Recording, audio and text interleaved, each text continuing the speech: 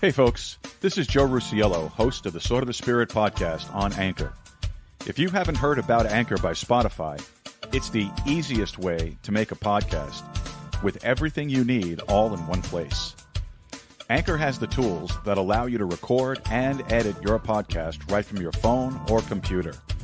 When hosting on Anchor, you can distribute your podcast on listening platforms like Spotify, Apple Podcasts, and more. It's everything you need to make a podcast all in one place. And best of all, Anchor is totally free. So what are you waiting for? Let your voice be heard. Download the Anchor app or go to anchor.fm and get started today.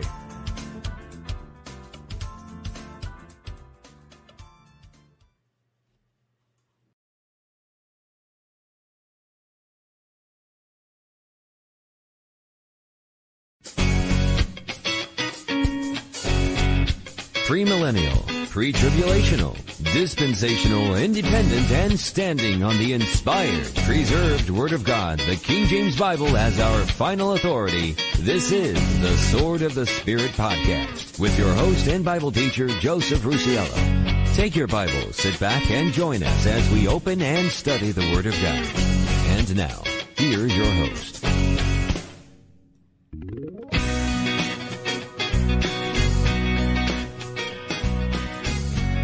Hey folks, it is great to be with you once again as we open up and study the precious Word of God, your King James Bible. And as always, wherever you are, whenever you are, and on whatever platform it is you find yourself listening to us on, it's always my prayer that you also find yourself in the grace and in the mercy of our Lord and Savior, the Lord Jesus Christ. This is Joe Rusiello, and welcome to this Sunday afternoon edition of the Sword of the Spirit podcast. Now, before we get into today's message, I'm just going to ask two things of you. First of all, would you please visit our website, swordofthespiritpodcast.com. And when you get over there, go over to our contact section, open up that little tab, and why don't you send us over a message? I love getting messages from everybody. It's a real blessing to me. It's an encouragement to me. I appreciate the questions. I appreciate the comments, the criticisms even. So if you could, just send us over a message. Let us know what you're thinking. If you don't like to use the web forms, that's fine, because I don't really like using them either, to be honest with you. That's why we set up the direct email, info@swordofthespiritpodcast.com. That's info@swordofthespiritpodcast.com. And the second thing I'd like you to do, if you could, go over to the website and look for the Support This Podcast button. And look, folks, if the Lord's been leading you to do it, it's something that you've been praying about, and these podcasts or these live broadcasts have been a blessing to you in any way, and you want to be an active part of this ministry, would you please consider supporting us with a small monthly contribution? You can set that up for 99 cents a month, $4.99 a month, or $9.99 a month. And I know the economy's hard. I know inflation being up 485% under this current administration is taxing on everybody. It's things are tight for everybody. But if you could also make a one-time contribution just by clicking on the Waygiver button on our website, and we would appreciate that as well. So why don't you pray about it? And if the Lord leads you to do it, I really would be thankful for it, because by your support, whether it's financially or whether it's prayerfully, you become an active part of this ministry.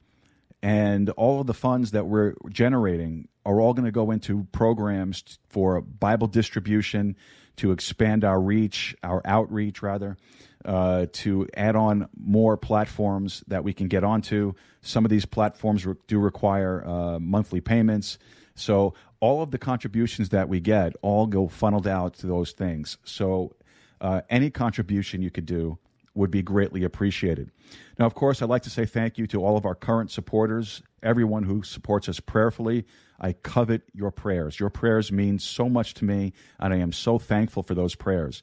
They really are an encouragement, and especially when you guys email me and tell me that you're praying for me. I appreciate that more than you can possibly imagine. Also, let's say thank you to everyone who already supports us financially. You guys are a tremendous blessing to me as well. And, of course, to all of our listeners who faithfully listen and tune in and don't miss an episode and downloads. I mean, folks, I've been looking at our numbers. We're already over 1,700 downloads, which to me is absolutely amazing. It's incredible. Our listenership has been increasing and increasing steadily, and I'm thankful to God for that. That is a tremendous blessing. God does provide those things for us, and I'm so thankful that He drew you to our show. So thank you so much to everybody who listens. And it's because of the fact that you listen. I know I tout Good Pods a lot. Good Pods is a great platform, and we'll hear more from them a little later on. But because of the listenership and the numbers that have been going on, we are the number one podcast in religion and spirituality, the number one podcast in Christianity. And now this last week, we were the number one podcast overall on Good Pods. And so that wouldn't have happened, first of all, if it wasn't for the Lord and if it wasn't for Him dragging you to this show and for you guys to being so faithful in listening every single episode that comes out. So thank you so much for that. It really does mean a lot to me. Now, folks, if you're in the Eagle Pass area and you're looking for a good King James, Bible-believing, and Bible-teaching church, would you please consider visiting us at First Baptist Church of Eagle Pass? We meet at 664 North Monroe. Our Sunday school hour starts at 10 a.m. Our worship service begins at 11 a.m. And our evening service on Sunday evening begins at 6 p.m. Our Wednesday night Bible study also meets at 7 p.m. For more information, you can visit the church's Facebook page. Just log into Facebook, search for First Baptist Church of Eagle Pass, and once you get over there, you'll find lots of useful information and also episodes of this podcast. Now, folks, we're on all the major podcasting platforms. We're also thankful that First Baptist Church allows us to post our shows on their Facebook page. But wherever it is that you're listening, be sure to like, subscribe, and share it with your friends, your family, and your followers. That helps us to spread the gospel of the Lord Jesus Christ. It also boosts the algorithm so that when folks do a search for Bible study podcasts or live broadcasts, it gets us into the search results, which is huge. So, folks, continue to like, subscribe, and share it. Make sure that you get it out to your friends, your family, and all your followers and all your social media accounts, and we would be thankful for that as well. Just a couple of announcements before we get into the prayer requests. Let me just get some water here. I'm really dry for some reason. All right. Okay. So, folks, don't forget to tune in every Thursday at 7 p.m. for our Thursday night Bible study. That's 7 p.m. Central Time, 4 p.m. Eastern Time. We are going through the 5 T's, 1st and 2nd Thessalonians, 1st and 2nd Timothy, and Titus. So this coming Thursday, we'll be getting into 1 Timothy chapter 5. Chapter 4. Really excited to get into that one. It's really going to be a really good study. Don't forget also, folks, you can find us now on the Contra Radio Network. You can find their website at crn.best. Their shows are all available on Stitcher, iTunes, TuneIn, all the major podcasting platforms. Contra Radio Network has been a real blessing. I've been checking out their programming. I've followed a number of the shows that they broadcast. Really great information if you're interested in prepping and things of that nature. I found some really useful information out of that, and it's directed me on making certain preparations down the road. So I appreciate them, and I think you will too. That's crn.best, Contra Radio Network. Also, folks, don't forget, I've been mentioning this for the last couple of weeks.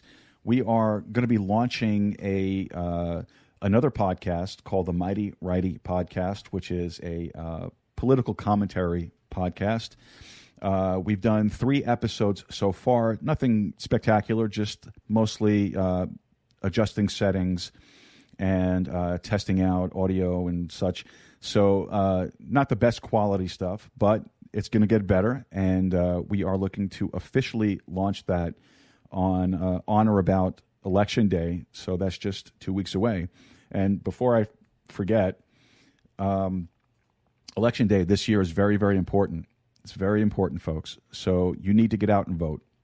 If you haven't already taken part in early voting, do so. I personally am going to wait for Election Day to go. But when you do go, try to bring somebody with you.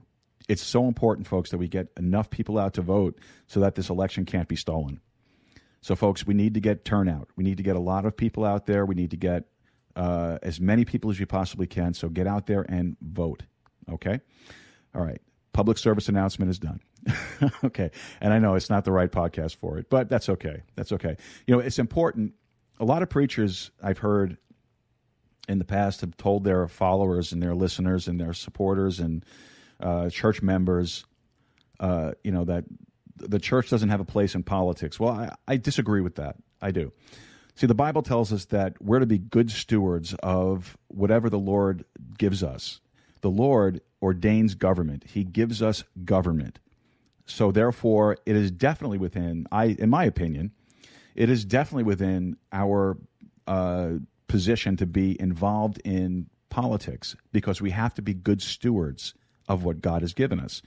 So how do you be a good steward? You might not want to run for office. You might not have that inclination, but you can get out there and vote. That's the important thing. That's being a good steward of what God has given you. Okay, so again, PSA done.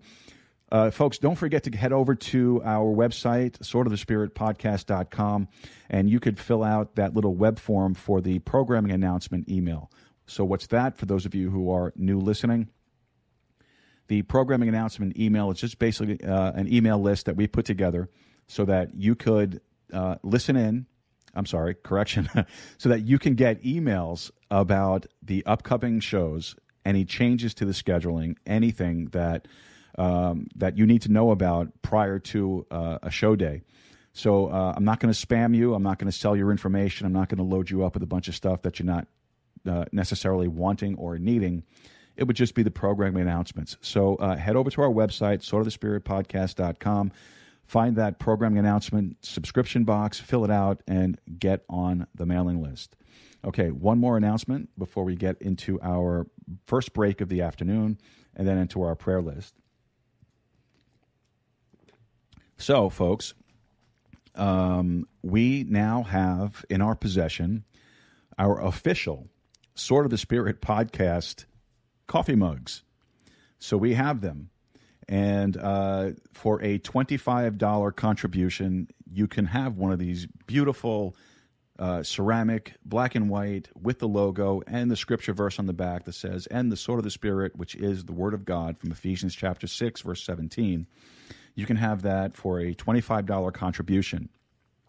There will be pictures posted of the cup on the website this afternoon, so you can check it out there. And in order to get one, which you just shoot me an email, info@swordofthespiritpodcast.com. Be sure to include your mailing address so I can send it out to you, and I will let you know how it is that you could make your contribution to receive that cup. Also, I'm wearing it right now. We have our Sword of the Spirit podcast T-shirts. Those are or will be available for a contribution of $35.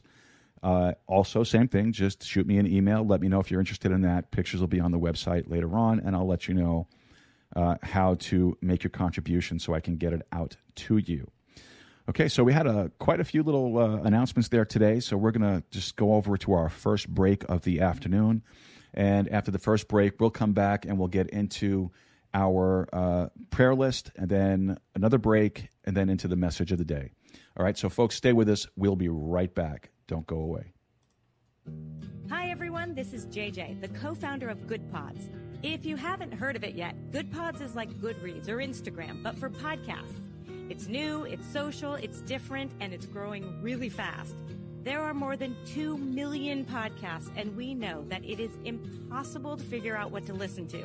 On Good Pods, you follow your friends and podcasters to see what they like. That is the #1 way to discover new shows and episodes. You can find Good Pods on the web or download the app. Happy listening.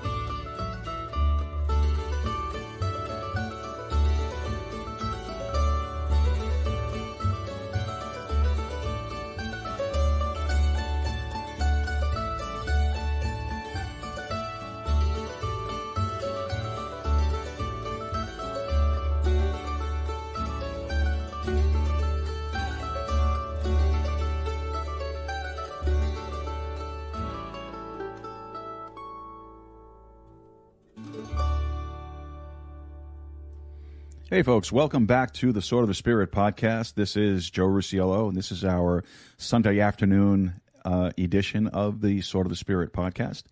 So we went through some announcements, the usual housekeeping that we need to do.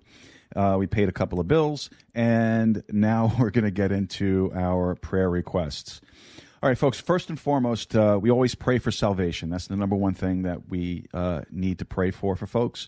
And we have a few people on the prayer list for salvation. Now, since this is Sunday, we're going to go through them one by one, through our salvation list, sick list, and our general prayer requests and unspoken prayer requests.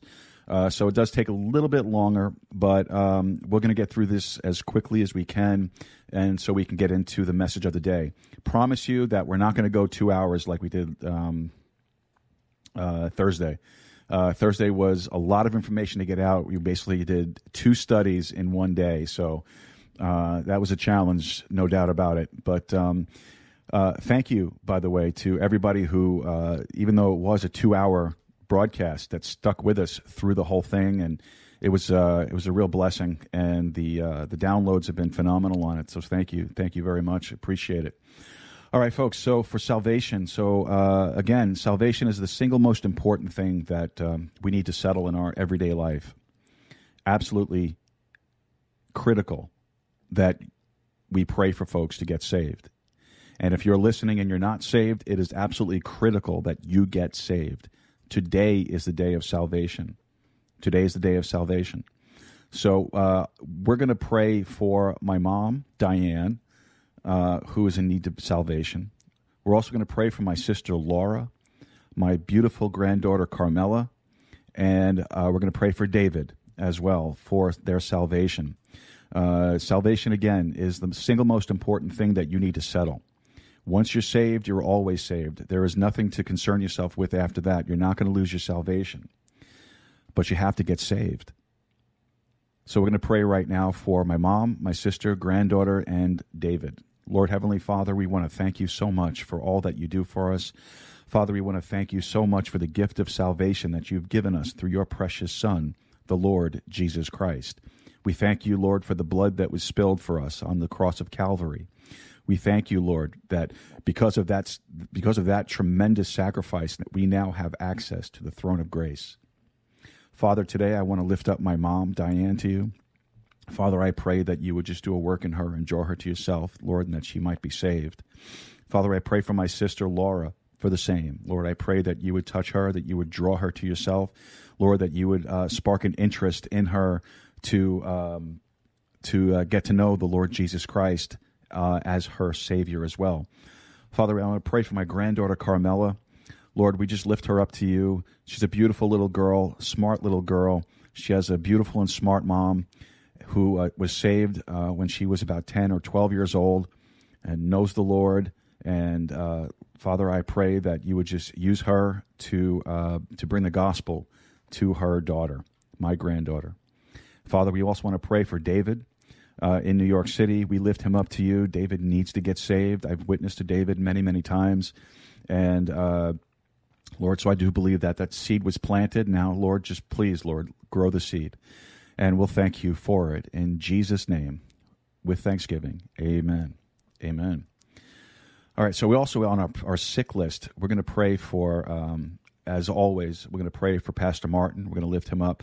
I spoke to Pastor Martin yesterday. We had a really great conversation.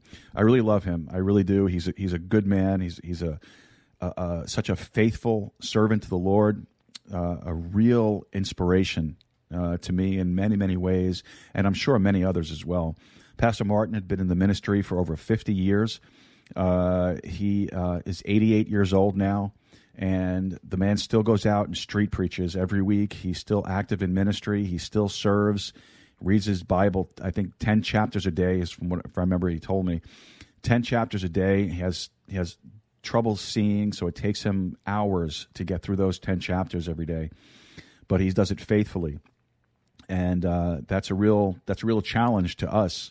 That's a real challenge to us who are healthier, who can go out and do the things that Pastor Martin does and that others do, and shame on us if we don't do that. But we're going to pray for Pastor Martin for his eyesight. We're going to pray for him for his blood pressure, for his eczema, for the medications that he's on. And Lord, we just pray that you would give him comfort and grace. Father, we also want to pray for my mom. My mom is feeling better from the I think the upper respiratory infection that she had, and Lord, we just want to lift her up to you. We're just thankful, Lord. She had her infusion yesterday. Lord, we pray that you would just bring healing. You would touch her body as well, Lord. Lord, we also want to lift up Bernice. Bernice, as everyone knows, that listens regularly. Bernice is a sister in our church that has been struggling with cancer. Lord, we lift her up to you. We pray that you would touch her, Lord, that you would bring healing, that you would bring comfort to her in this new round of chemotherapy that she began just a couple of weeks ago. Lord, we pray that you would just work in her, and Lord, that you would bring a healing there. We also pray for her mom as well, for the health concerns that her mom has. And Father, we just lift those two up to you today. Father, we also want to pray for Alan, who's working through prostate cancer right now. Lord, we pray that the treatments that he's on are going to be effective in treating the cancer, and Lord, that there wouldn't be any debilitation afterwards. And Father God, we just lift him up to you today. We ask you to give him grace. We're thankful that he knows the Lord as his Savior. Lord, we're thankful that that he has his place in heaven. But Lord, we just pray that you would just touch his body and bring healing to his condition. Father, we also still are praying for Kaylani, for her health concerns. We are continuing to pray for Bernard Mowry, for the Mowers, for Mrs. Hessel, who is recovering from a broken ankle. Lord, we're praying for Sophia as well with an irregular heartbeat. Lord, we pray that Lord, that you would just touch her, that you would just bring that into regularity. Lord, that it would not be something that would impact her tremendously over the course of her life. And Lord, we just lift her up to you, and we'll be thankful for it. We're also praying for Cassie, who is recovering from a broken ankle as well. So, Father, we commit all of these folks on our sick list to your care, into your hand. And Lord, we know that you, as the great physician, can bring healing just at the speaking of a word. And Lord, we ask that you would speak that word, Lord, that you would bring healing to all of these needs. And we'll thank you for that in Jesus' name. Amen. Amen. Now, going down into the our general prayer requests, we're going to pray for my brother-in-law, Jude. Jude is a contractor based out of New York City, but he does work elsewhere as well. So we're gonna pray for Jude. He's looking for some business. The economy's tight, and things are hard. But he does great work, and I'm not just saying that because he's my brother-in-law, but he does do great work. And so if you're in the New York area, you should look him up.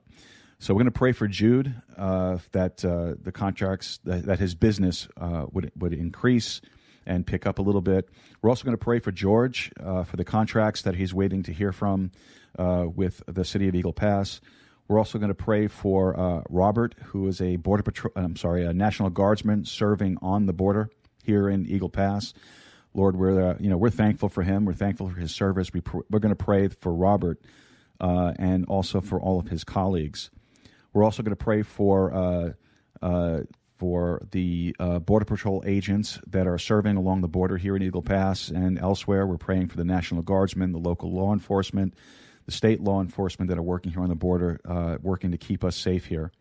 We're also going to pray for Angel and Alex, who are experiencing their first pregnancy as a married couple, and so we're going to lift them up to you as well. So, Heavenly Father, we want to thank you for each one that's on the prayer list here, Lord. We want to thank you for Robert, for serving down along the border. We want to thank you, Lord, that you've kept him safe. We want to thank you, Lord, that he has a good testimony among those that he works with.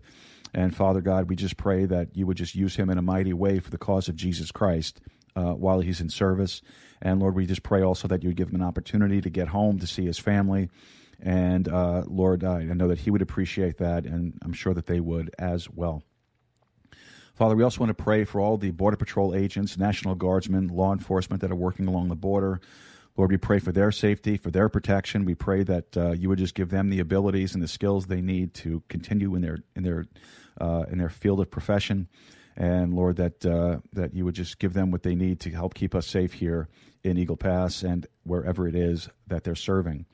Lord, we lift up Angel to you as well, Lord, and Alex, and as they're going through their pregnancy here, Lord, we pray that you would just be a blessing to them. And Lord, we pray that you would help it to go smooth and easy. And when the time has come to be delivered, Lord, that the baby would be perfect and healthy in every way. And we'll thank you for that. We also want to pray for George for the contract renewals that he's waiting word on. Lord, we just pray that that you would just move this bureaucracy through, and Lord, that he would get some resolution so that he can plan out his next steps for his business. And Lord, we also want to pray for Jude as well for his business as a contractor. Lord, we just pray that you would just open up some opportunities there for him, that you would just let him be a blessing to you and through his work, and Lord, that you would be a blessing to him by granting him these opportunities. And Father, also we want to lift up all of those that have any unspoken prayer requests, anything that's on their hearts or minds that they did not bring forward for open prayer, Lord. We pray that you would just look upon them. You know what their needs are. You know what their concerns are. Lord, we just ask that you would answer those prayers according to your perfect will for their lives, and we will thank you for it. In Jesus' name, with thanksgiving, amen. Amen. All right, folks, if you have any prayer requests at all, you can always email me directly at info@swordofthespiritpodcast.com, info@swordofthespiritpodcast.com, and we'll be sure to get them onto our prayer list and get them out there and mentioned so that the folks here could pray. Prayer works, folks. People pray, the Lord answers prayer, and you just got to put your faith and trust in that. So any prayer requests, email them to me, and we'll get them on the list. And it's always a privilege for us to go through the prayer list. And the prayer list grows. There are more people on the prayer list today than we've had over the last month, and we're thankful for that. And we're thankful that we have the opportunity to lift them up in prayer. All right, folks. So we don't have any listener questions to get to today, and I'm sure you're happy about that after it took us over an hour to get through the one from last Thursday. And to the gentleman who sent the email, I really do hope that it was a blessing, and I hope that the information that I presented was helpful to you in your decision. If you could, just shoot me an email, let me know where you are and what you're doing on this, and if there's anything else I can do to help you through your decision process. So thank you again for that, and I appreciate it. All right, so what we're going to do now is we're going to take our next break, and that'll give you a chance to go get your King James Bible, grab yourself a cup of coffee or a bottle of water, and when we come back, we'll be getting into today's message, the agony of a lost soul. We'll be right back.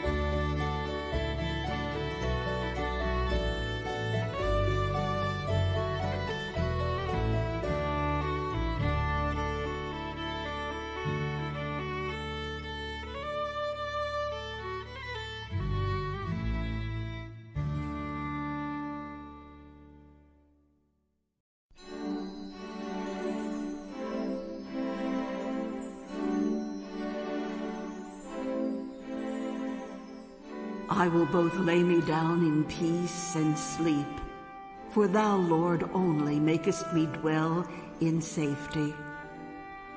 The Lord will give strength unto his people. The Lord will bless his people with peace. Great peace have they which love thy law, and nothing shall offend them. Thou wilt keep him in perfect peace, whose mind is stayed on thee, because he trusteth in thee. Peace I leave with you. My peace I give unto you. Not as the world giveth, give I unto you. Let not your heart be troubled, neither let it be afraid. These things I have spoken unto you, that in me ye might have peace. In the world ye shall have tribulation, but be of good cheer. I have overcome the world. Then said Jesus to them again, Peace be unto you. As my Father hath sent me, even so send I you. Therefore, being justified by faith, we have peace with God through our Lord Jesus Christ, by whom also we have access by faith into this grace wherein we stand, and rejoice in hope of the glory of God. For to be carnally minded is death, but to be spiritually minded is life and peace. But the fruit of the Spirit is love, joy, peace, long-suffering, gentleness, goodness, faith, meekness, temperance. Against such there is no law.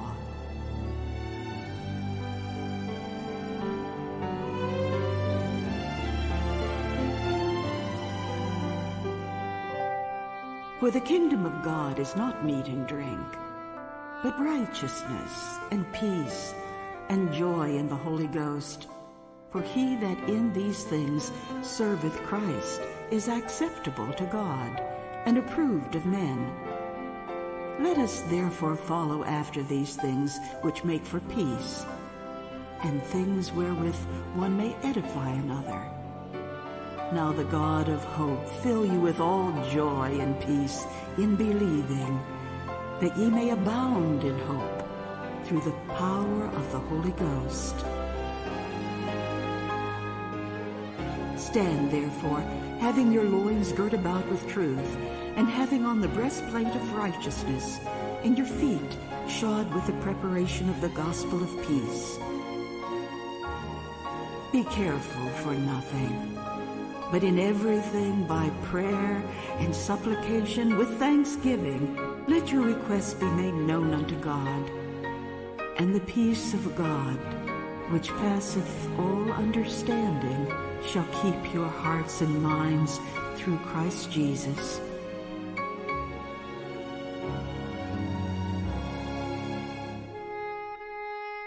Finally, brethren, whatsoever things are true, whatsoever things are honest, whatsoever things are just, whatsoever things are pure, whatsoever things are lovely, whatsoever things are of good report, if there be any virtue, and if there be any praise, think on these things. Those things which ye have both learned, and received, and heard, and seen in me, do.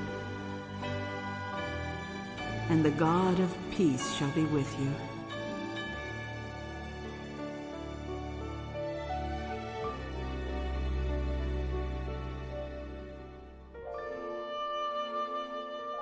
And let the peace of God rule in your hearts, to the which also ye are called in one body.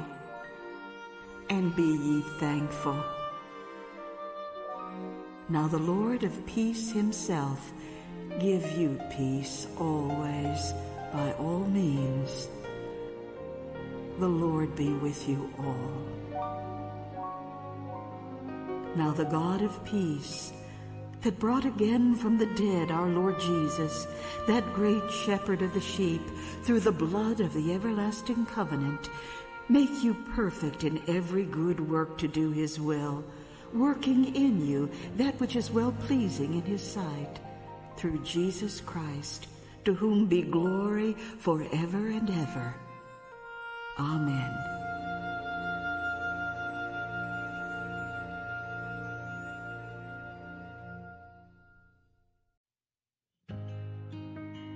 This book contains the mind of God, the state of man, the way of salvation, the doom of sinners, and the happiness of believers.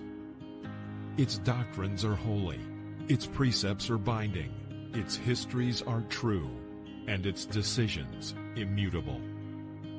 Read it to be wise, believe it to be safe, and practice it to be holy. It contains light to direct you, food to support you, and comfort to cheer you. It is the traveler's map, the pilgrim's staff, the pilot's compass, the soldier's sword, and the Christian's character. Christ is its subject, our good its design, and the glory of God its end. It should fill the memory, rule the heart, and guide the feet. Read it slowly, frequently, and prayerfully. It is given to you in life, will be open in the judgment, and be remembered forever. It involves the highest responsibility, rewards the greatest labor, and condemns all who trifle with its holy precepts. The King James Bible, God's holy book.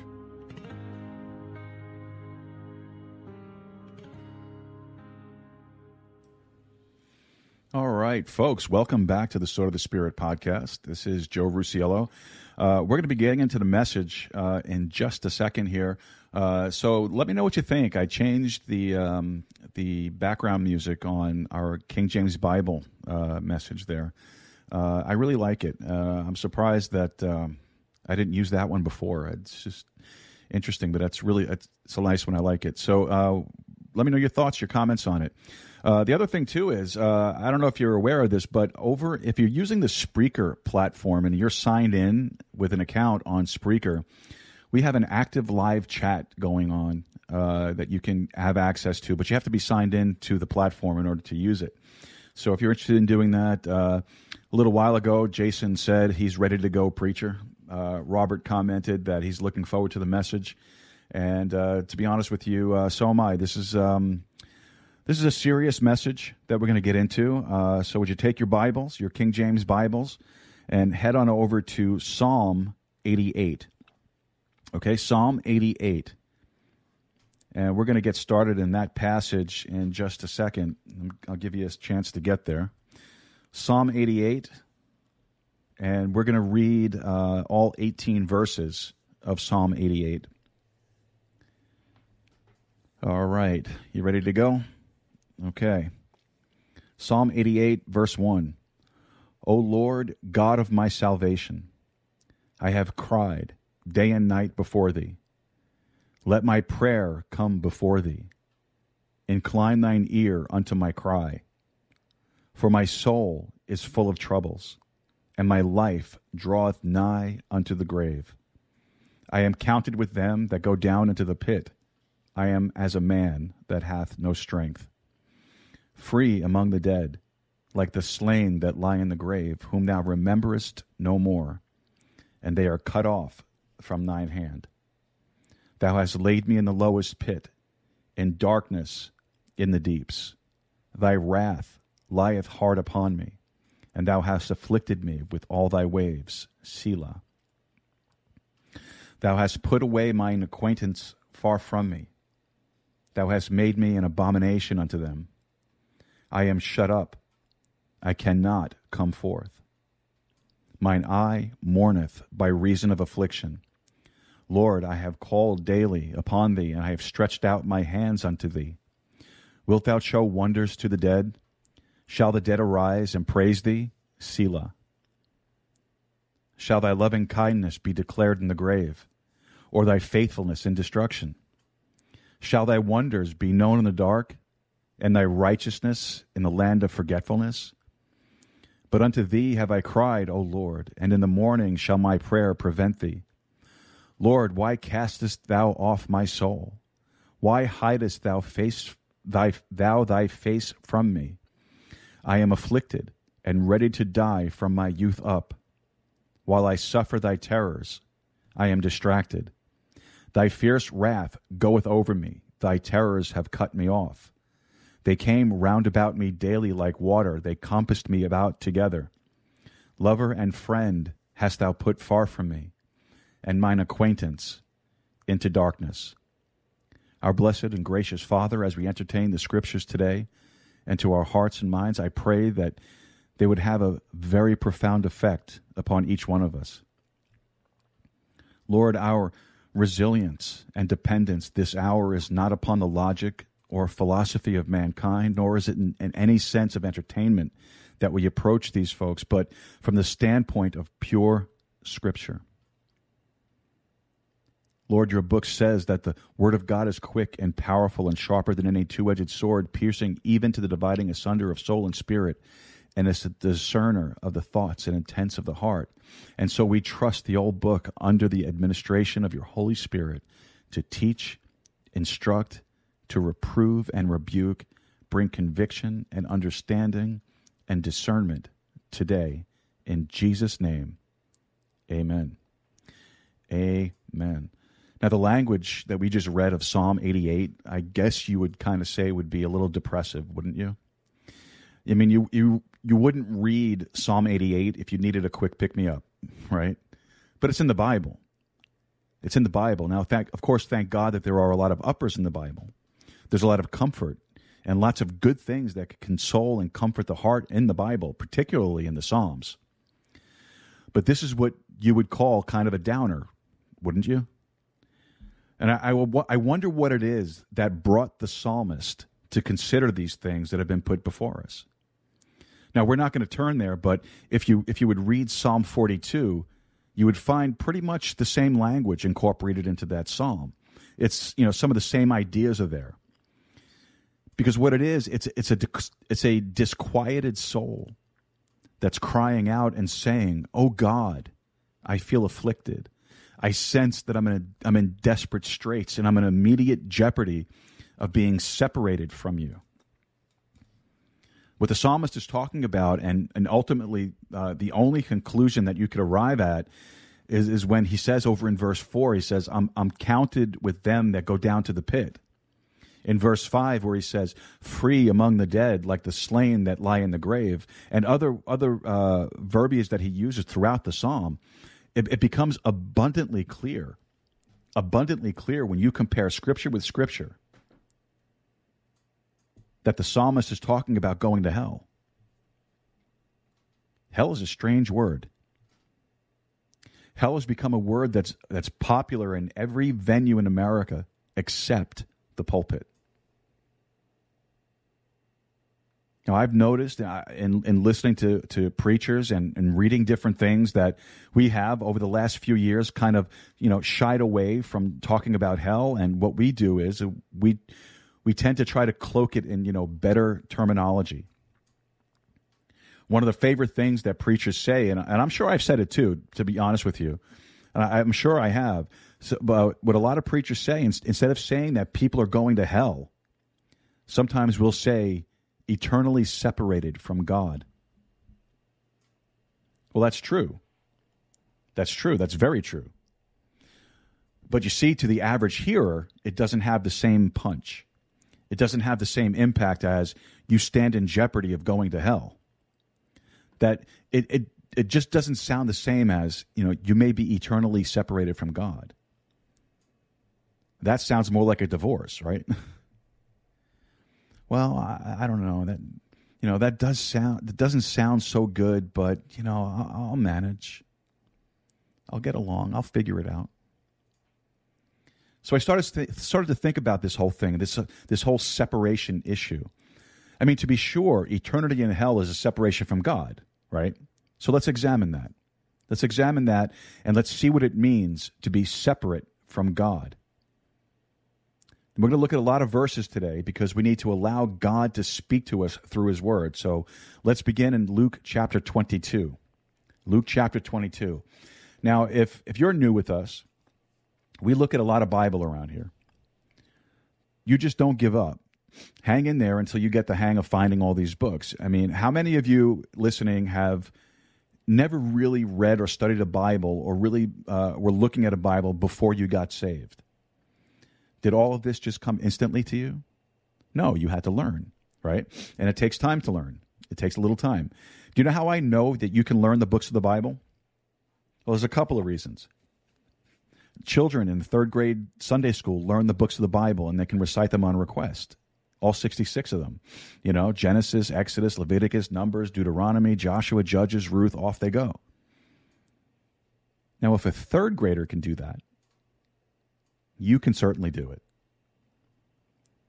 And secondly, I know that saved men that know and could recite every rule, every fact, and every piece of trivia about Major League Baseball or football or hockey and what have you, from one end of the book to the other end of the book. They can quote Kelly's Blue Book to you in a heartbeat. Hunting regulations. I mean, if you can learn that, you can certainly learn the books of the Bible. All right, did I give you enough time to get to Luke chapter 22? All right. Luke 22 and verse 42. Now, this is Jesus praying in the Garden of Gethsemane just prior to his crucifixion. Luke chapter 22 and verse 42, saying, Father, if thou be willing, remove this cup from me. Nevertheless, not my will, but thine be done. And there appeared an angel unto him from heaven, strengthening him. And beginning in an agony, he prayed more earnestly, and his sweat was, as it were, great drops of blood falling down to the ground. Now, I learned something when I was preparing this message. I learned something that I previously didn't know. According to my concordance, this is the only occurrence in the entire Bible where the word agony appears. The only occasion where the word agony appears. And I thought that was an interesting word. And I thought, well, you know what? It only shows up one time. I'll do a word study on it. So I looked it up in the concordance, and that's it. That's the only place that you see it. That's the whole word. It doesn't appear in any other place except right there. I mean, that in and of itself speaks volumes. Now, notice how the Holy Spirit phrases it. Not in agony, in an agony. So the article indicates that he was totally engrossed, totally encompassed in an agony. Well, what was the agony that Jesus was enduring? What was the agony that caused him to perspire great drops of blood? Not like blood, blood. He literally sweat blood. Now, isn't that an interesting phrase? Don't we use that to this day in our own terminology and vocabulary? I sweat blood over that thing.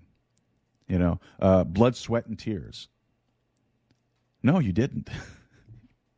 No, you didn't. Jesus did. But Jesus did. What was the agony?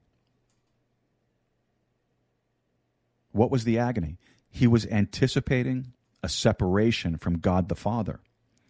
It was on the cross where he said, my God, why hast thou forsaken me? Jesus Christ, the Son of God, was literally separated from God the Father because he took upon himself our sin. And it created, just in the sense of the anticipation of that event, such an agony that he literally perspired blood. Now, I said all of that by way of introduction to what I'm going to talk to you about today. And that is the agony of a lost soul. It begins with the agony of separation. So let's consider some of the things that an individual who goes to hell is separated from. When we talk about that eternal separation from God, look with me over in John chapter 5. John chapter 5.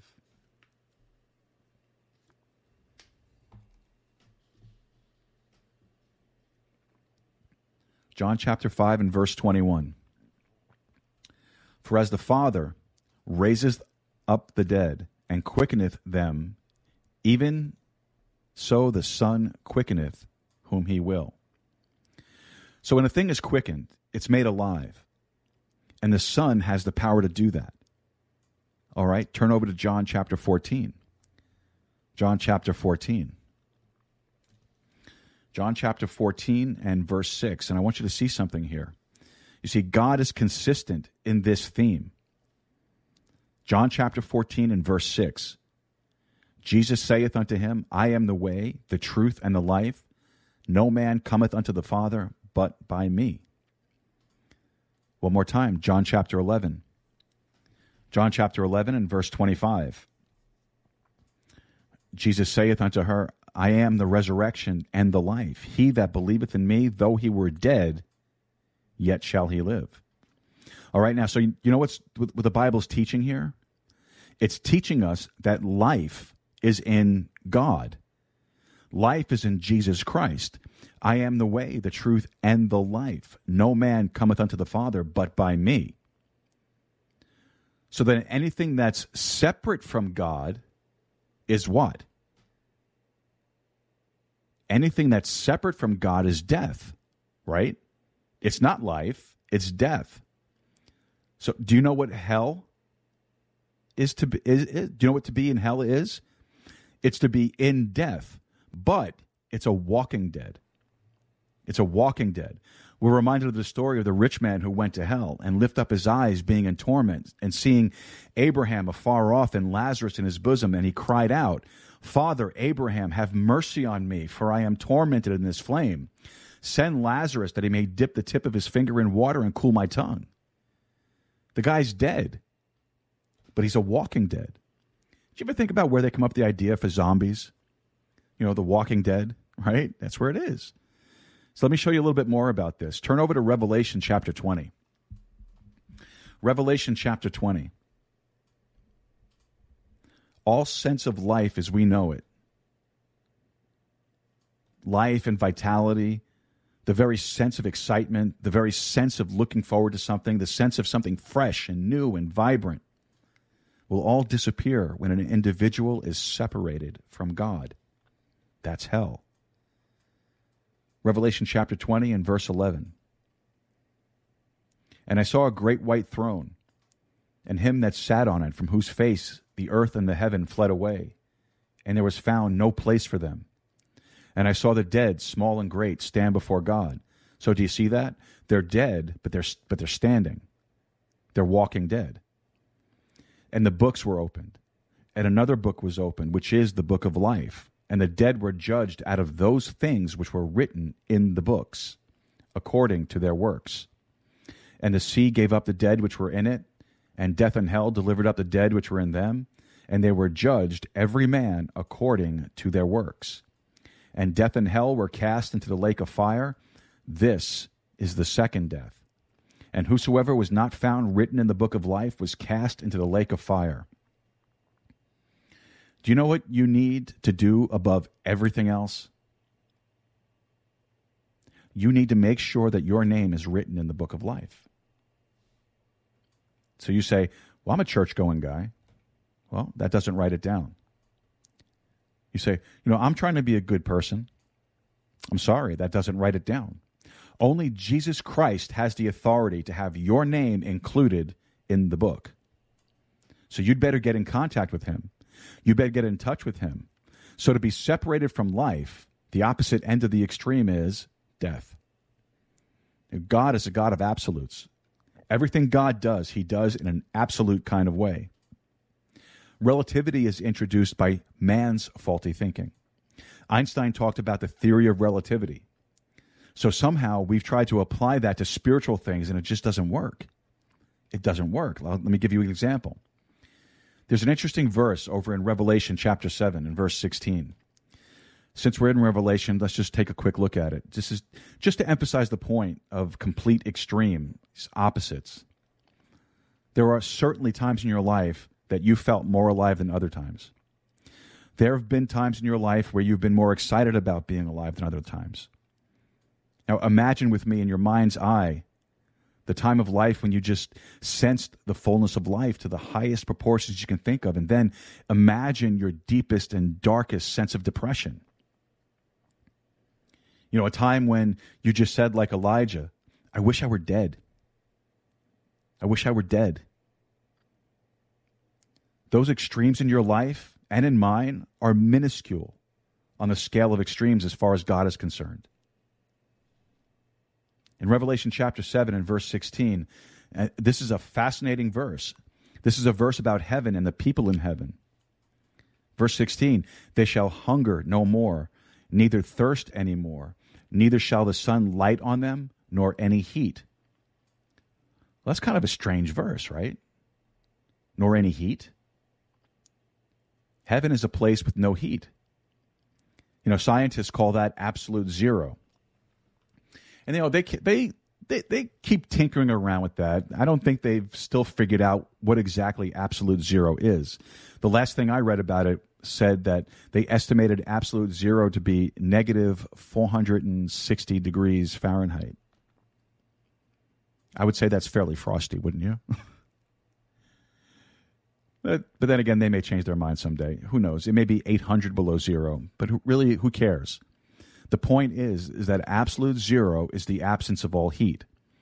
And it says here in the verse, nor any heat. Now, I know some of you thinking about it already. I hate to be cold, but don't worry about it, okay? You're going to have an incorruptible body. You're going to have a body that's not affected by heat, cold, or any other elements. You're just going to feel an always cozy 72 degrees, Palm Beach kind of thing. So then why does God think it's necessary to tell us that heaven will be a place of no heat? Because God is scientifically correct. Absolute zero is where things get so frozen that there's no molecular movement. It's called suspended animation.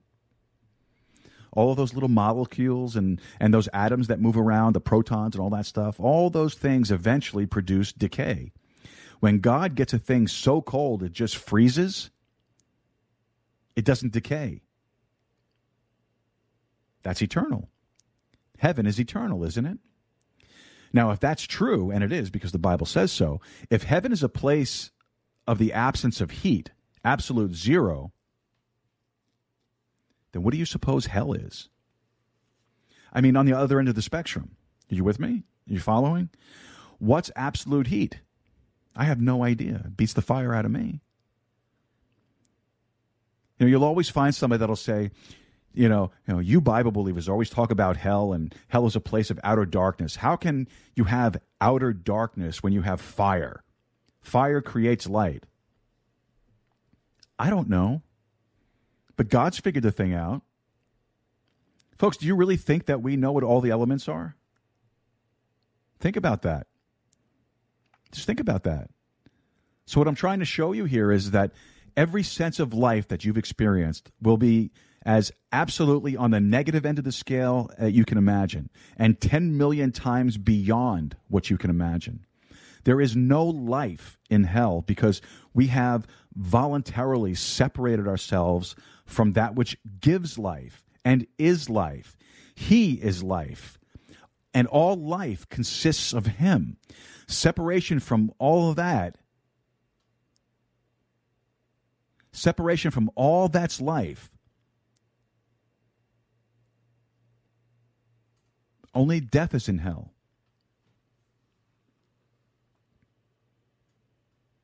But that's not all. Look with me over in Psalm 62.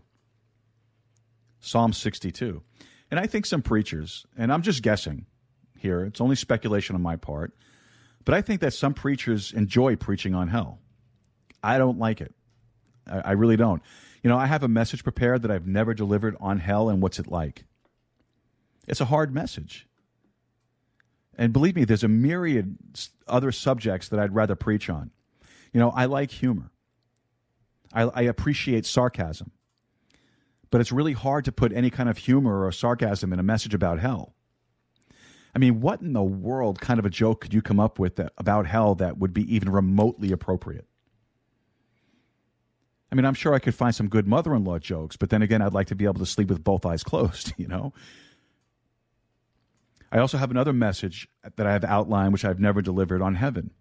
Believe me, I'd much rather preach that. And I have them grouped together, right? The first message of the little series would be about hell, and then the second part of the series would be on heaven, but you have to go through hell to get to heaven. All right, Psalm 62. Psalm 62, verse 11. God hath spoken once. Twice have I heard this, that power belongeth unto God. So when an individual is separated from God, not only is he separated from all that represents life, he separates himself from all that is power. The opposite of power is utter and absolute weakness, insufficiency, and no accomplishment. One of the great things of life is a sense of accomplishment. Wouldn't you agree with that? I mean, doesn't it depress you a little bit if you go through a whole day and at the end of the day you feel like you just didn't get anything done? Nothing accomplished? You look at the day, you say, man, that was a total bust. I got nothing done. The house is still as dirty as it was before. Or whatever your scenario might be.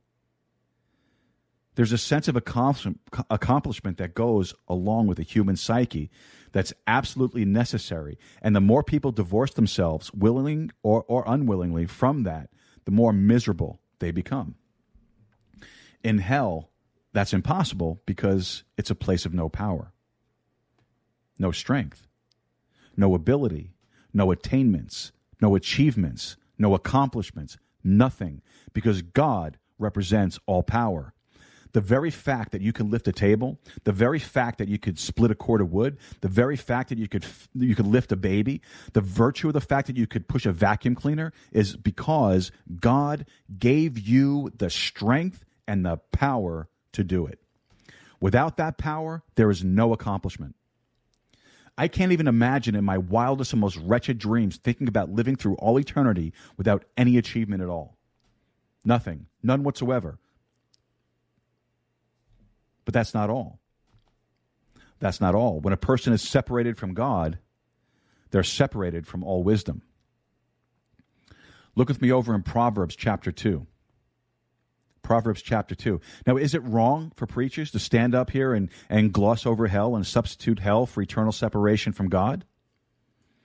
Well, maybe not, if we explain what that means. But if you really come to understand what eternal separation from God means, maybe hell would become more acceptable. We would probably rather hear that. Proverbs chapter 2, verse 6. For the Lord giveth wisdom. Out of his mouth cometh knowledge and understanding. James reminds us that if any man lacks wisdom, let him ask of God that giveth to men liberally and upbraideth not.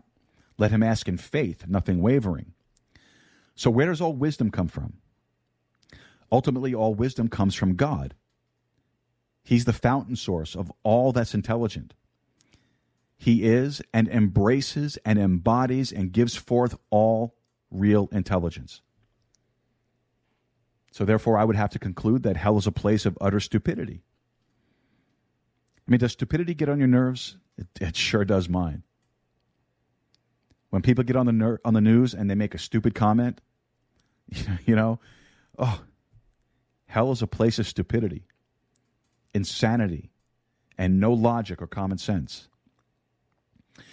I had a friend when I was in college, and honestly, she was a sweet soul. She really was. She really was.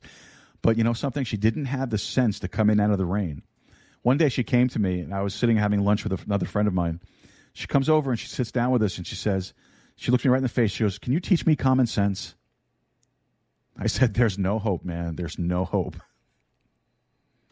I mean, she knew how to basically function in life, but if God is the giver of all that's intelligent and we choose by rejecting Jesus Christ to separate ourselves from all that's intelligent and wisdom, can you imagine what hell would be like? A place of absolute insanity and mental bedlam? Utter chaos? No sense, no logic of any proportion. You know, common sense is a valuable thing. And we've set a great deal of that aside in America. More and more, you see jobs that are attainable by people that are unattainable, I should say, by people unless they have a certain kind of a college degree. And that really irritates me. It does. Now, I believe in going to college. I believe in getting a good education. But do you know that there are a lot of people with a whole lot more sense and can accomplish a whole lot more than a lot of these people with 3 or 4 college degrees? Just by what they've learned by the trial of life, trial and error and accomplishment. Now, we put a great deal of premium on a lot of the wrong things. And we see so many people today with lots of degrees and no common sense. It's frustrating. It's agonizing. It's depressing. And it angers me sometimes. It should anger you sometimes. Can you imagine spending eternity in a place that embodies that and nothing else? Man, it makes me shiver just to think about it. I am so glad that heaven is my promise. And that's not to say that I'm the smartest light bulb in the box. I don't think that at all. But don't you appreciate a little intelligence and wisdom and sense? Folks, we're going to take a short break here. And when we come back, we'll continue on. In the meantime, flip over to Psalm chapter 50. Psalm 50, and that's where we'll pick it up when we come back from this break. We'll be right back.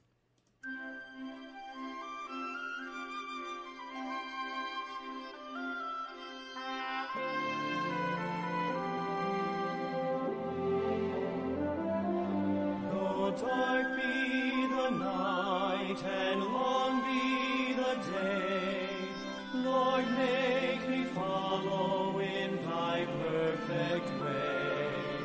Though cometh sorrow, great be my pain, Lord, make me serve thee, come sunshine or rain. The steps of a good man are ordered by the Lord, and he delighteth in his way. Though he fall, he shall not be utterly cast down, for the Lord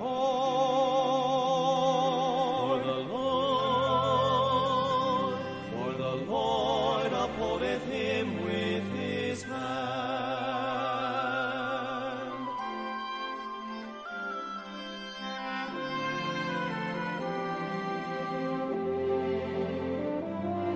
O thou art almighty, I am so small. Lord, make me trust thee, whatever befall.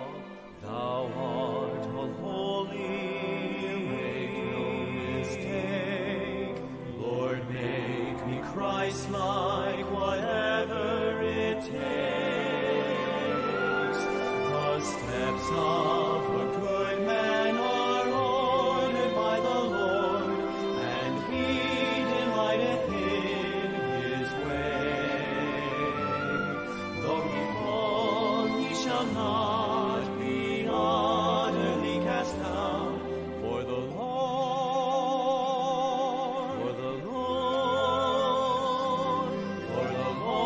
upholdeth him with his hand. For the Lord upholdeth him with his hand.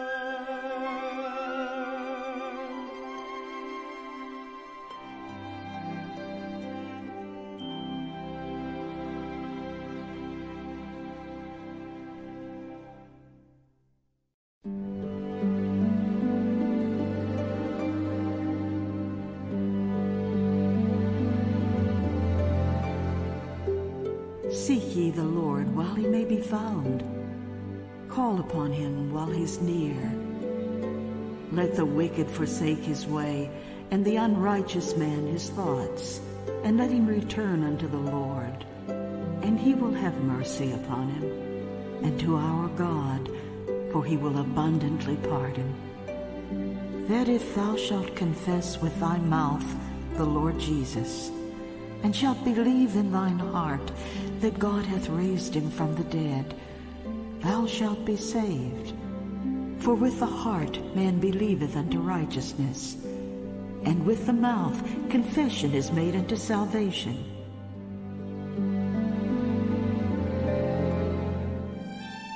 Come unto me, all ye that labor and are heavy laden, and I will give you rest. Take my yoke upon you, and learn of me. For I am meek and lowly in heart, and ye shall find rest unto your souls. For my yoke is easy, and my burden is light. He that believeth on the Son hath everlasting life, and he that believeth not the Son shall not see life, but the wrath of God abideth on him.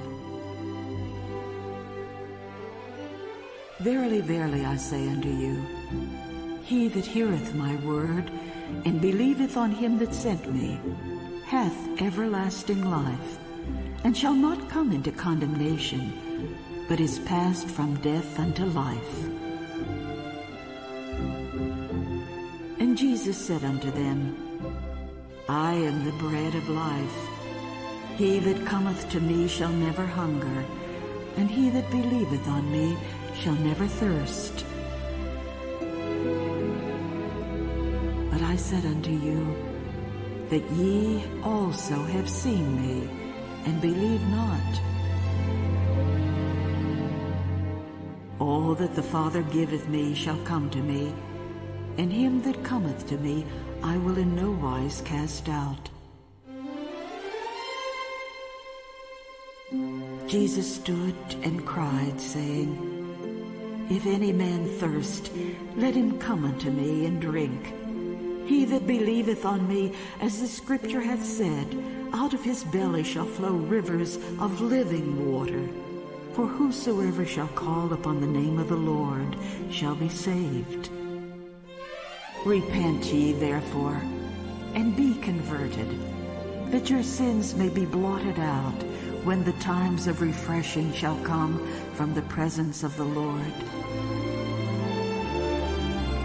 And he shall send Jesus Christ, which before was preached unto you. Verily, verily, I say unto you, he that believeth on me hath everlasting life. But as many as received him, to them gave he power to become the sons of God, even to them that believe on his name. Blessed are they whose iniquities are forgiven, and whose sins are covered. And the Spirit and the bride say, Come. And let him that heareth say, Come. And let him that is athirst come. And whosoever will, let him take the water of life freely.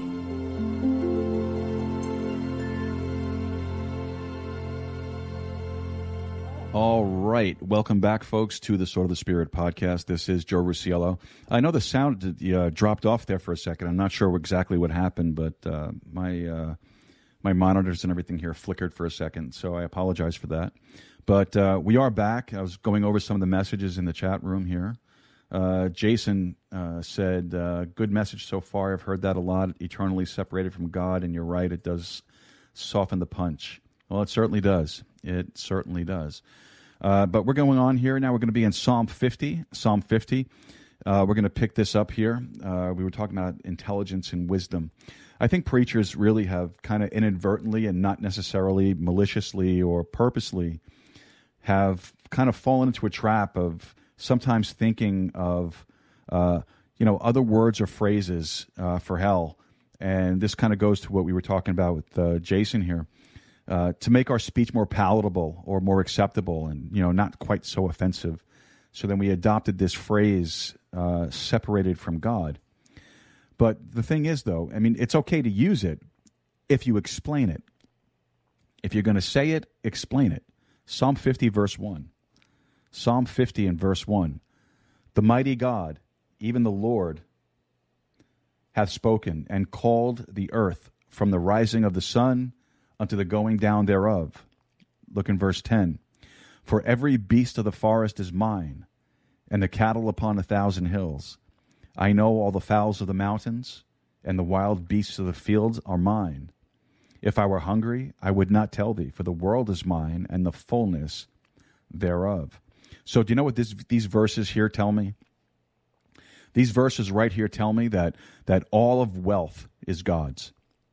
From that one verse, there's a great children's chorus that says, He owns the cattle on 1,000 hills, the wealth in every mine, the rocks and the rivers and the hills, and the sun and stars that shine. Well, what's that based on? That's based on those verses we just read.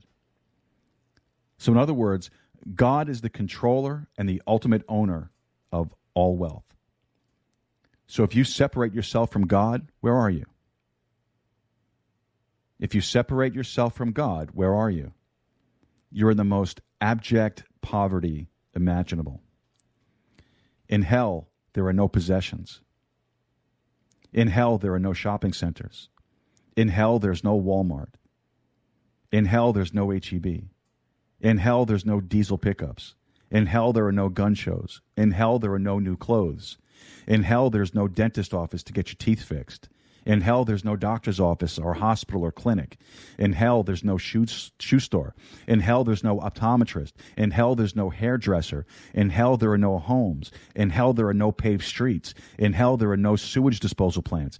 Hell is a place of abject poverty because God is the controller of all that wealth. To separate yourself from God is to separate yourself from all that is represented by God. Just think in terms of extreme opposites, just like, the heat and the cold. Jesus said, I go to prepare a place for you. In my Father's house are many what? Mansions, right? Mansions. In Revelation, we're told that the streets are pure, transparent gold. What an extreme. What an extreme. To separate ourselves from God is to separate ourselves from all that we know as wealth and possessions. Let's look at another one. I just have a couple more that I want to give you. Let's go to Genesis chapter 2. Genesis chapter 2. Someone said, preacher, you believe in hell? There's no scientific evidence of hell. I think there is. I really do. I think there is scientific evidence of it. But that's not the message of the day. I do think there's scientific evidence of it. But the fact of the matter is, why run the risk? Why gamble? If there was even a 5% chance of hell, then I would try to figure out a way to stay out of it. Just a 5% chance. Let's assume, just for a moment, and this is an incorrect assumption, I know, but for sake of conversation, let's assume that there's only a 5% chance that the Bible is right. Now, how many of you have been in a car accident? The national average for a car accident is about 2%. Okay? So you have a 2% chance of getting into an accident, and you have a bunch of people who have been in one, right? So what if there's only a 5% chance of the Bible being right? Do you want to run the risk? See, that doesn't make sense to me. Even if there's a 5% chance. Now, in Genesis chapter 2 and verse 7, Genesis chapter 2, verse 7, and the Lord God formed man of the dust of the ground and breathed into his nostrils the breath of life, and man became a living soul. And the Lord God planted a garden eastward in Eden, and there he put the man whom he had formed. And out of the ground made the Lord God to grow every tree that is pleasant to the sight and good for food, the tree of life also in the midst of the garden, and the tree of knowledge of good and evil. Now, I want you to notice a particular word there. I want you to notice the word pleasant. The Lord created pleasant things. Now, trees are the particular subject here, that he created pleasant things. What the Lord does is he creates pleasant things, and all things are at his pleasure. You have to enjoy the trees. They're pleasant to look at. You have to enjoy flowers. Remember, Jesus made a comment over in Matthew chapter 12 about how God arrayed the lilies of the field and the grass of the earth. Stop and think about a place that has no pleasantries whatsoever. No trees, no grass, no flowers, no ornamental shrubs, nothing that's pretty to the eye, nothing that's pleasant to be observed, no pleasant conversation, no pleasant creatures. Everything there is unpleasant to the extreme. No blue sky, no colorful sunsets, no fragrant smells. Nothing that's perceived in any way, shape, or form to bring even the slightest level of pleasure to the inhabitants of that place. Everything in that place is distasteful. Everything is abhorring. Everything is wretched. What a place. What a place. Now, lastly, let me give you what I think is the worst of all. Go to Romans chapter 5. Romans chapter 5. And I hope by now that some of you have thought that, well, if this was true, that it's so important that we do everything we know how to do to keep people out of hell. And that is the thrust of this message. It's imperative that we do all we know how to do to keep people out of hell. Is hell a place of separation from God? Yes, it is. But let's define the term. Let's explain exactly what that means. A place where we're separated from all life, from all power, from all wisdom, from all wealth, from everything that is pleasant. And then finally in Romans chapter 5 and verse number 17, Romans 5:17, for if by one man's offense death reigned by one, much more they which receive abundance of grace and of the gift of righteousness shall reign in life by one, Jesus Christ. Therefore, as by the offense of one judgment came upon all men to condemnation, even so by the righteousness of the one the free gift came upon all men unto justification of life. For as by one man's disobedience many were made sinners, so by the obedience of one shall many be made righteous. Moreover, the law entered that the offense might abound, but where sin abounded, grace did much more abound. That as sin hath reigned unto death, even so might grace reign through righteousness unto eternal life by Jesus Christ our Lord. Righteousness and Jesus Christ are synonymous. He is the righteous one. Righteousness embraces that which is pure, that which is good, that which is holy, that which is untainted with any wicked human motive or devilish idea. Righteousness embodies that which is pure and good, and hell is a place that is absent of any sense of righteousness. It's a place that is totally encompassed with greed and wrath and bribery and cursing, hatred and malice. That's hell. There's no righteousness there. Now, whether you and I realize it or not, we all benefit from righteousness. We all enjoy the benefits of righteousness. You know, the law is discussed in the passage in verse 20. Verse 20 says, moreover, the law entered that the offense might abound, but where sin abounded, grace did much more abound. In other words, what the law demonstrates to us is a sense of righteousness. And if we cross that line and become disobedient to that sense of righteousness, there are consequences that must be paid. Let's just put that into the civil arena. Let's talk about laws that we all benefit from. Speeding laws, for example. How many of you have ever driven in a state where there's no speed law? Nevada used to be that way. I think Montana's speed limit is now 80. How would you like to be driving on the same road with a guy who's alcohol impaired and there was no speed limit? Any inhibition in his mind is now thrown aside. And that puts you and your family in greater jeopardy, doesn't it? So we benefit from the law. What if it wasn't a law? What if it wasn't against the law to murder? Well, we'd all be sleeping with 12-gauge shotguns next to the bed, wouldn't we? What if it wasn't a law against what if it wasn't against the law to burglarize somebody's home? It's a sense of righteousness that establishes those laws that all of society may benefit. Now let's eliminate all righteousness from a scenario. Let's just take it all away, and then what do you have? You literally have dog eat dog. You've got chaos that literally extends the wildest dreams of human imagination. No righteousness. What you have is a place of constant filth, wicked imaginations, hate, vulgarity, and cursing of every description constantly. I mean, how many of you have ever been around somebody that had a really foul mouth where every third word was a curse word? Doesn't that just wear on you after a while? I mean, after a while, don't you just want to say, shut up? Can you imagine what hell would be like? There's going to be no inhibition against that. Hell is a place of no righteousness because it's a place that is separated from any sense of righteousness. There's an agony of unbelief in hell. There's an agony of hopelessness in hell.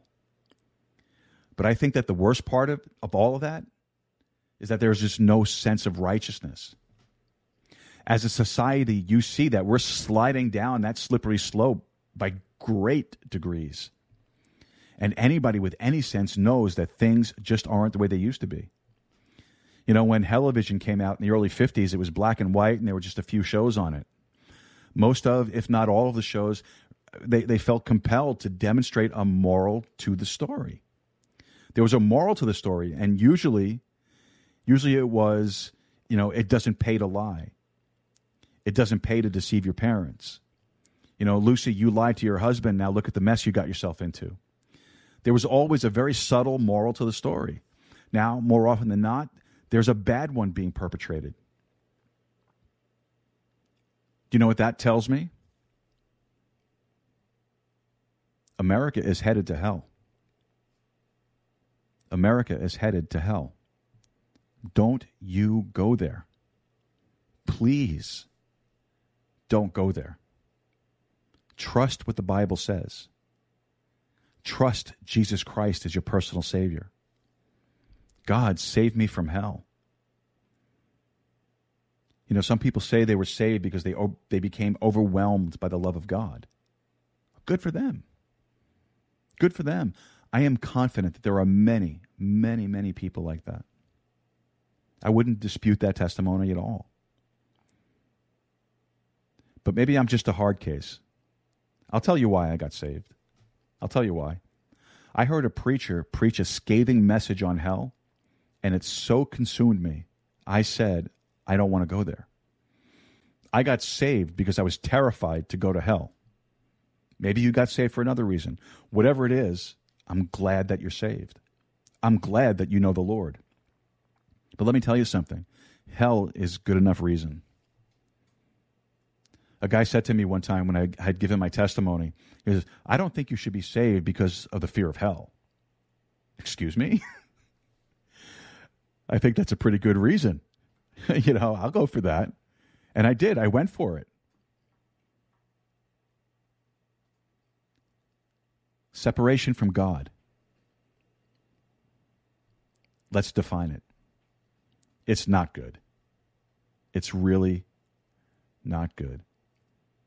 Heavenly Father, we want to thank you for today. We want to thank you for the time that we spent together here.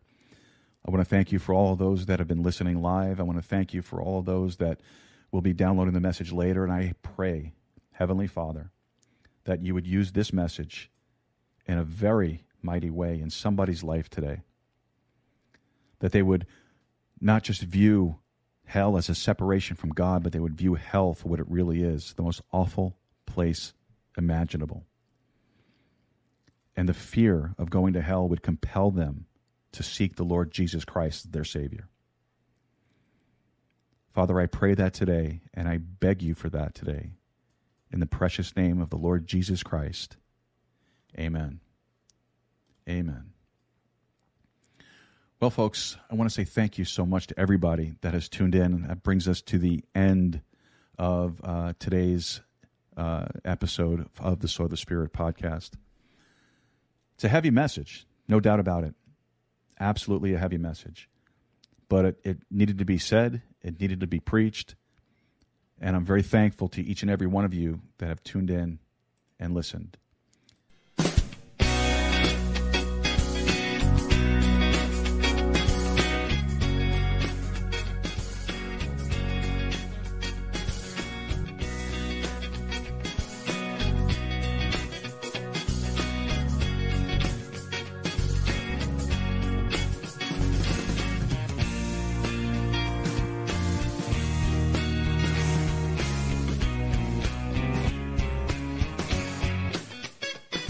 You've been listening to the Sword of the Spirit podcast. If you have any questions or comments, visit our website at swordofthespiritpodcast.com and send us a message. Or email us directly at info@swordofthespiritpodcast.com. Until next time, God bless you and good day.